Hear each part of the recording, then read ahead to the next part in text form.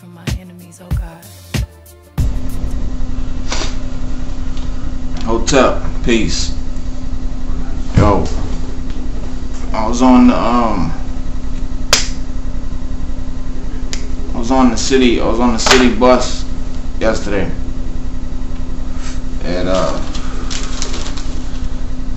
came across this issue here of the Tampa Bay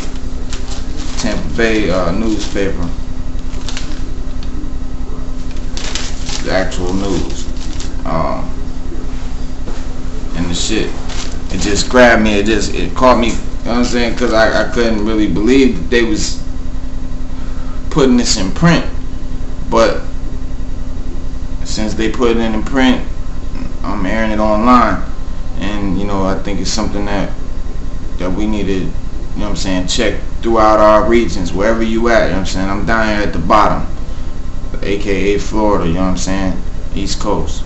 If you're up in NY, if you're out in LA, if you're in the Midwest, wherever you at, check out these statistics, man, because check it out. The headline is labor in Florida is losing its grip.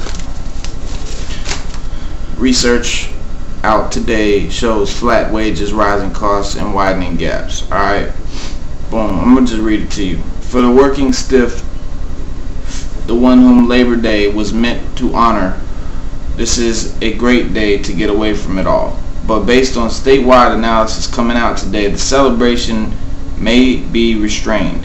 In their annual State of Working Florida report, researchers at Florida International University paint a sobering picture of the labor market.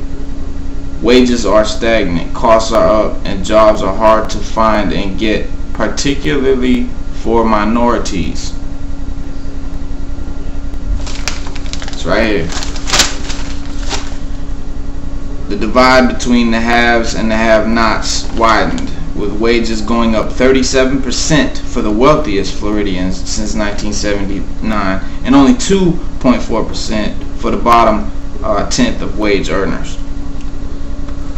The report says minority workers will continue to feel the most pain. It's right here.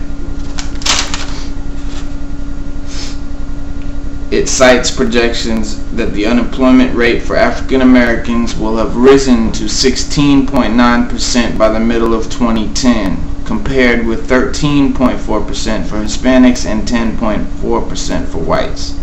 Meanwhile, the cost of living continues to surge up about 25% in Florida over the last 6 years. Miami, Fort Lauderdale, Tampa, St. Petersburg ranked second and third in the country, respectively, among metro markets that have seen the steepest increase in the cost of living between 22 and 28.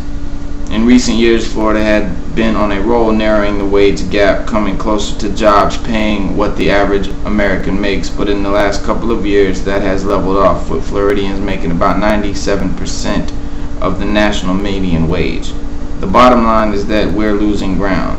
The FIU report concludes that all job and wage gains of the state's boom years between 2004 and 2007 have been wiped out. They even got a little graph right here.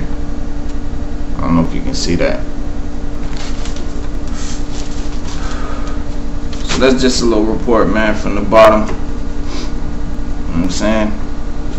Do your research, check up on your region, see what's going on, and talk to the, we gotta speak up. We gotta talk to the somebody, man. You know what I'm saying? That's not my area of expertise, but somebody out there watching this video, you know what I'm saying? Action gotta be taken. So let's do that. Peace, Hotep 100. Catch you on the next one.